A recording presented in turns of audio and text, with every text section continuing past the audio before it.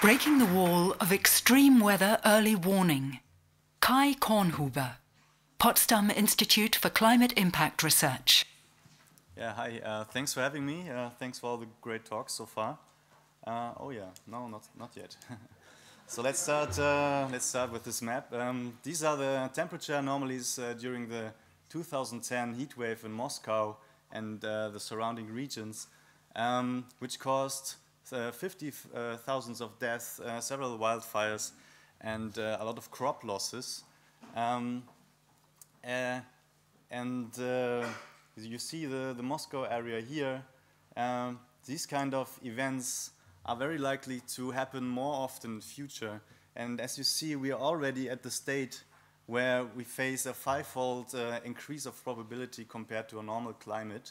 So the extreme is actually becoming the normal, which we can see when you look at these events of the last decade, where we saw a clustering of heat events and major flooding causing several deaths and affected millions of people in general. So undoubtedly it would be great to know more about these events and how they occur and the mechanisms behind.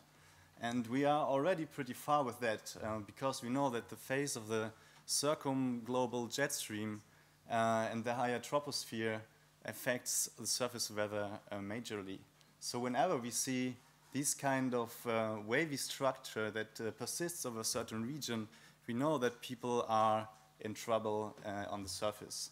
So here again, the Moscow area where hot air is coming sucked into this high that is trapped here, and the low here is actually getting very cold air from the north and leading to rain just a few kilometers on the other side.